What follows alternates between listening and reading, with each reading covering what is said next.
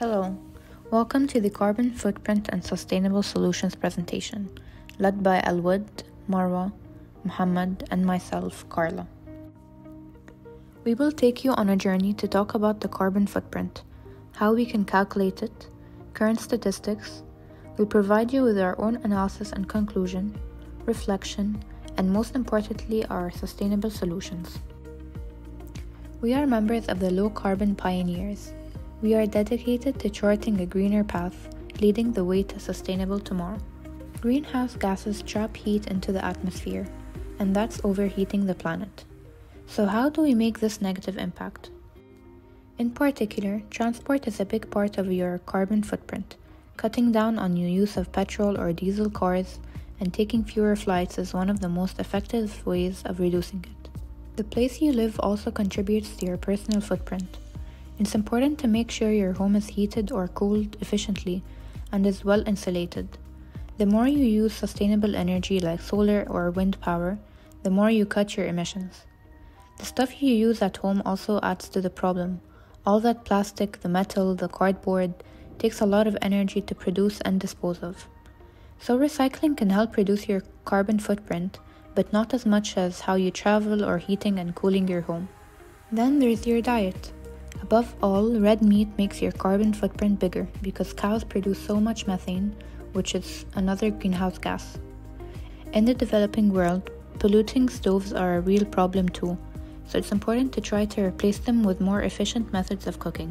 What we've accomplished is the calculation of our individual carbon footprint. Utilizing the Footprint Calculator website, we assessed comprehensive information for this assessment. Our process involved taking the quiz, which then generates a summary of how our lifestyles impact the environment. Then the platform offered facts, statistics, and a variety of solutions covering areas like city living, energy consumption, dietary choices, population impact, and global considerations. However, we will share the analysis derived from surveys conducted globally, spanning regions such as the UAE, Egypt, Lebanon, the United States, and beyond. As us, students of American University in Dubai, have worked in collaboration with Green Riverview College students, we look into global, UAE, and United States environmental health statistics. Earth overshoot day is typically calculated annually based on various factors, including humanity's ecological footprint and Earth's capacity to regenerate resources in a given year. As of 2023, according to Global Footprint Network, the global biocapacity is 1.5 global hectares per person. However, it has been reported that our global ecological footprint exceeds the biocapacity and is currently at 2.6 global hectares per person, leaving us with 1.1 global hectares per person of deficit, or in other words, overconsumed resources per year. Taking these factors into account, our global Earth overshoot day falls on August 2nd, 2023. It has been documented that if in 2023 we were to live like UAE, which is currently amongst the highest contributors in the world at 10.68 GHA, or USA that was last reported back in 2018 with 8.1 GHA of ecologic footprint, both the countries are toe-to-toe with 5.1 Earths required to sustain the ecologic output. Our Earth's overshoot day will come much sooner, 5 months sooner to be precise, on March 13th, 2023. As students specializing in environmental health and sustainability, our COIL partnership with the proficient US students specializing in programming language called Python empowered us to conduct an independent data analysis, contributing to a more profound grasp of the complex environmental challenges at hand. Surveying a total of 120 people of various ages and ethnic backgrounds residing either in UAE or USA, we found that the median amount of ecologic footprint is 7.75 GHA with 50% of interquartile range, ranging from the lower quartile of 5.4 GHA to upper quartile of 9.7 GHA. With each whisker representing 25% of people, the lower extreme or minimum is 2 GHA, and the upper extreme or maximum is 13 GHA.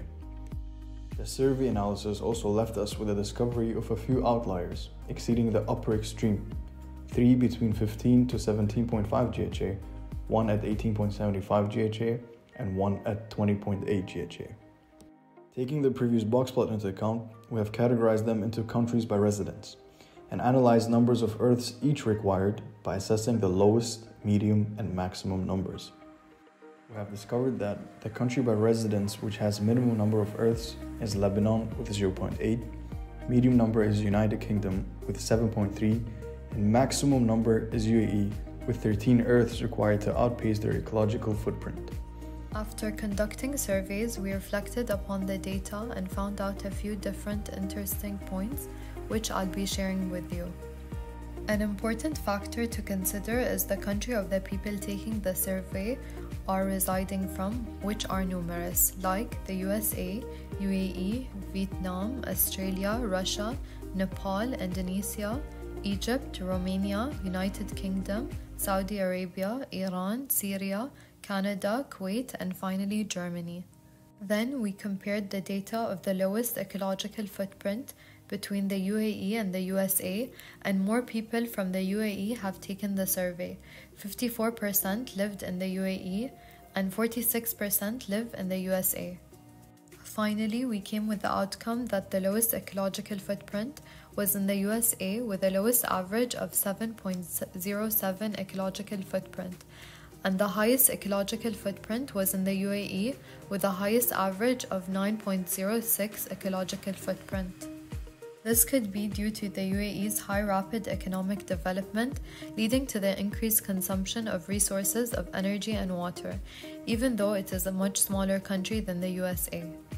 The Earth Overshoot Day is the date each year when humanity's demand for ecological resources and services exceeds what the Earth can regenerate in that year. According to our survey, the most common output for the Earth Overshoot Day across the globe is the 5th of March. It marks the point in the year when we have used up more natural resources and produced more waste than the Earth can sustainably support. After collecting all of this data, we concluded that we must raise awareness about the sustainability of our current consumption patterns and to encourage efforts to reduce our ecological impact. The date has been becoming earlier in the calendar year, indicating an increasing ecological deficit over time. There are different sustainable solutions that can be taken into consideration for both the UAE, which has the highest GHG of 10.68, and the USA with 8.1 GHG of ecological footprints to reduce the Earth Overshoot Day. The main contributors that can be changed are food, goods, mobility, services, and shelter to achieve a lower ecological footprint. Encouraging plant-based diets to reduce the environmental impact associated with meat in the USA. As for the UAE, agriculture can be promoted and supported to reduce the carbon footprint associated with importing food. Investing in public transport and active mobility for both countries can help reduce traffic and emissions by decreasing the reliance on private vehicles. Encouraging a circular economy in the USA by promoting the repair, reuse, and recycling of goods to minimize the waste. In the UAE, implementing measures to reduce the consumption of single plastics and promote sustainable packaging alternatives.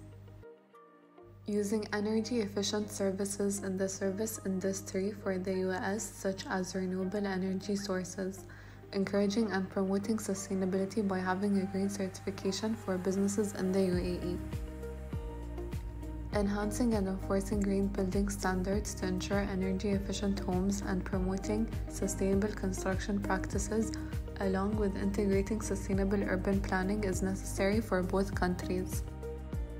By adopting these sustainable solutions, individuals in the UAE and the USA can contribute to reducing their ecological footprint and moving towards a more sustainable and balanced relationship with the environment.